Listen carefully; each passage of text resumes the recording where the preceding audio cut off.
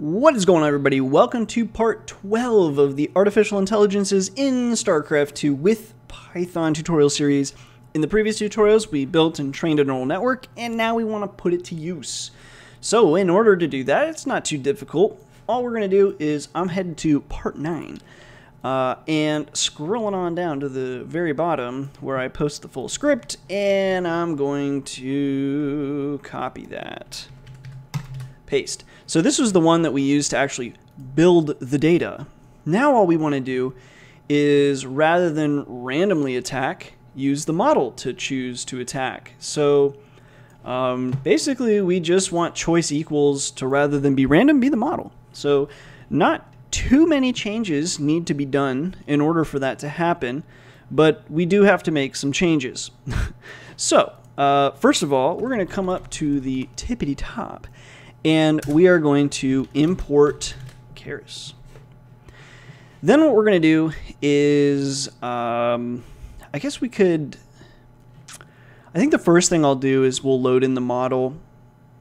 Or, so basically, to go through testing, we want to be able to use this model both still as random, but also as the neural network. So the way that I thought about doing that is to just have like a flag. So like in itself, after self, we'll have a use model. And for now, I'll set the default to false. Let's get rid of that space there. And then what we're going to say is if self.useModel. So if that is the case, let's go ahead and just print out some information using model. And then self.model equals keras.models.load_model. And then in here, you'll put whatever model you're going to load. So again, the model, the link is in part 11. You can come here and just download this model that's already trained.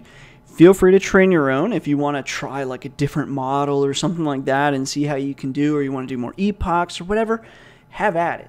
I hosted all the data, hosted the models, do what you want.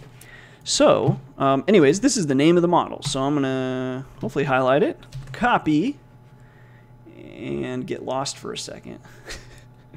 Oh, here we go.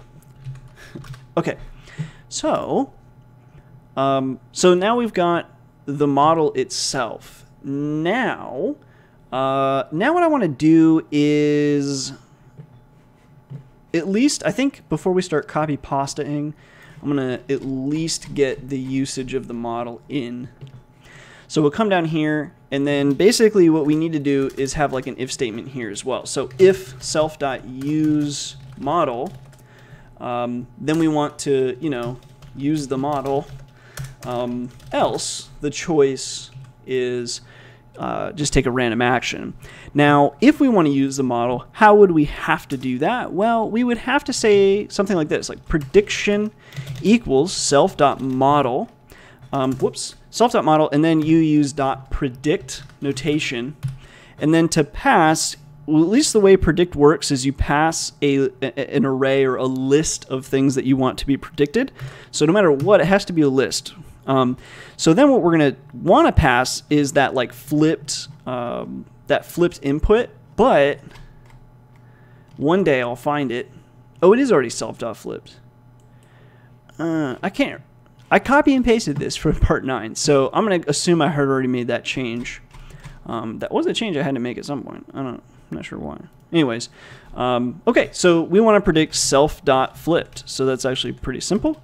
But we also need to reshape it with that whole -1, then 176, then 200, and then the 3 channels. Then, are you kidding me? I don't actually think, I mean, it's a parameter, but if the parameter is a list, do you still, does PEP8 have information on that? Anyway, okay, so that's our prediction, and then our choice would be numpy.argmax prediction. And not just prediction, but the 0th prediction, because again, we have to pass a list, and then it returns you a list of predictions. Then, at least in the text-based version of the tutorial, I did this little thing, and I really just did it for debugging, so I'm just going to copy and paste it in. So then we just have this little dictionary here. Really? I wonder why the spacing looks okay in the text-based tutorial, but not here. Anyway, here I'm just simply outputting what the choice happened to be. The next thing is, even if, so in this case it was if you had idle void rays, but the other question is if, so like we kind of want to do this, like cut here, and then let's pick, that's why it's not aligned, because I did this in the text-based tutorial. Okay. I think this is working out. Right. Okay. So we definitely, like, we don't need to be using our GPU to make predictions if we haven't met this if statement. So I wanted to move that down. By that same token, we didn't need to be making the choice before. It didn't really make logical sense. Like, if we can't make the choice, we can't make the choice. What is happening there? I don't appreciate that. Print. So why this didn't stay in line, I don't know. Okay. That's a lot of spaghetti going on. Hopefully we're going to be all right. Okay, so that should. Well, so the default when we run Centibot is actually off. So what we'd want to say is use model equals true. And now we should use the model. So I'm going to go ahead and run that, and we're going to see that it fails. And the reason it failed, let's see, why it says use model is false if use model has no attribute if self.use model.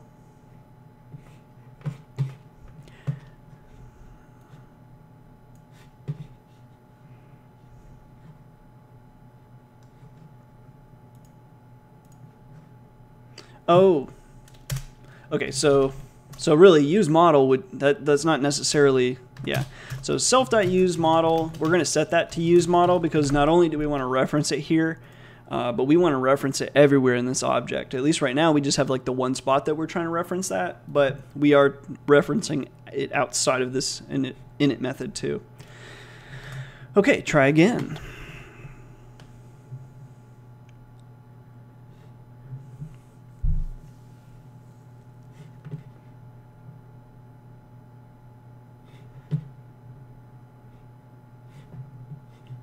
All right, the game is at least loading up. Come on, you can do it. So at least in the last one, my video and audio didn't seem to be chopping out, despite it was lagging in OBS. So hopefully that doesn't happen here. But if it does, I apologize. Actually, our GPU should not be in use at all until we produce void rays. So while we wait on that, a thank you to my recent sponsors / members, Daniele Lubrano. Did I do that right? Oliver Halls, XStorm78, and Moses. You guys are spectacular. Thank you very much for your support. So we are still waiting. Do we have our... We do have a gateway. We got our cybernetics core over here. What do we got going on over here? Okay, we got a Stargate coming up. We do have an observer heading off onto doing his objective. So one of the things that I guess we can talk about now is like what are we kind of wanting to do in the future? Wow, we already sent... Okay, so it's already making choices to attack the enemy, which is interesting. So I guess now I'll talk about how this model actually did. So in my testing, the trained model, who are we running against here? Is this hard or medium? Okay, it's just medium here. But, wow, we rushed and demolished this gentleman. See ya. We're not always that lucky. So So in at least with 100 games each, the random model defeated the medium AI 44% of the time, and the trained model defeated the medium AI 66% of the time. We'll just accept this. Great, thank you. Are we going to hang here? I can't remember if we iterated. No. So, so the model definitely does better. So with this, I'm pretty confident that I can spend a little more time trying to actually make a quality AI that isn't as bad as this one. So this one has a lot of mistakes, a lot of spaghetti code going on. Not to say that the next one won't have horrible code too, but there's like a lot of little stuff that's just wrong here, and then some stuff I've learned over the course of making this series. So lots of people have suggested, like for example, the initial scout probably shouldn't be like the observer. It should just be like a worker unit, right? That's the first thing that you send. Also, the way I'm doing scout is it like flies around. Apparently, you set the scout and then the radius gets bigger. So probably more what you would want to do is produce a scout, send it to the main base area, set up shop there, and then probably go to the next 2 at least resource areas. And then also if you aren't and then probably wait there. And then if you aren't finding, if you don't see any enemies in those first like 3 locations, start to look, like go to all the other resource areas, because that's probably where they are. Because one of the like biggest issues I had is the AI clearly is winning. It's doing really, really well, but it doesn't finish off the enemy because it doesn't seek them out. It only goes to the enemy start location. So if there's no enemies there, we have to wait until the enemy builds up again and then maybe attacks us, and then maybe we happen to find their new location, but that's not working.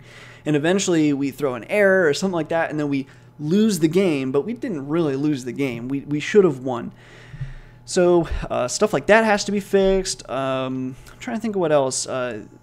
There's a Discord, I forget what the Discord channel is, but anyways, there's the actual ladder for Python sc2ai.net. Yeah. If you go here, you can go to the Discord and stuff, and some of the people have been pretty helpful in there. And one of the guys, Archiatrus, I think is the name. Anyways, suggested 2 things. One is like we're just kind of like pulling radius out of thin air when you can actually just reference the radius of the actual object, which makes way more sense. And then also he shared a way to actually acquire game time, like real game time, which is so much better than estimating iterations per minute. So stuff like that. There's a bunch of other things. I've just made a huge list of all the stuff that I kind of want to fix here. Also, we want a more complex AI. We want an AI that decides when do we build a scout, right? And then if we have a scout, the scout just follows some rules. But when do we build scouts? Should we build a worker? Should we, and then again, when we build workers, we'll still use probably distribute workers, but when do we build a worker? When should we maybe expand? So any of the choices that are made, any one of the 4 choices that we made prior to like, or at least in this script, I think the average was like 10 or 11 actions per game, and we averaged somewhere between 30 and like 50 choices a game. So you only need like whatever the thing is, whatever the action is that you might want to take, you just want it to be around 11 of them per game. As long as you can have that many, it's a choice that you could probably throw in. So anyways, stuff like that, which, like building scouts, building workers, building void rays, what to attack, better scouting, better, probably some other attack options. We might change those around. Anyways, there's a whole lot of things we've got to fix here. So anyways, in the coming tutorials, probably more, at least maybe the base code we'll probably just run through whatever I end up coming up with. But yeah, we'll see. So if you have any other suggestions about things that you've seen that I haven't mentioned here, also Supply Depot, this was never the correct naming. It should have been Command Center. For the record, I knew that, but I just typed the wrong thing. Anyways, yeah. So there was that. I think there was some other things too. Oh, someone else pointed out in the scout. I think I fixed it though before this. Where's our scout?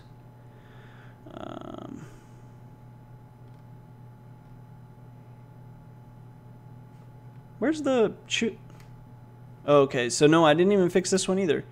I swear I fixed this, but I guess I copied it from part 9. I fixed it in my own code, but this was also problematic. Enemies, doing a random variance of the enemy start location doesn't make any sense. You should do a random variance of, the game map size. So this never made any sense. We're going to toss this anyways, but there were other errors too. I just are slipping my mind. But anyways, anything else you want to improve or you think should be done better that I haven't brought up, or if you want to kind of like reiterate something you've said before, now would be the time.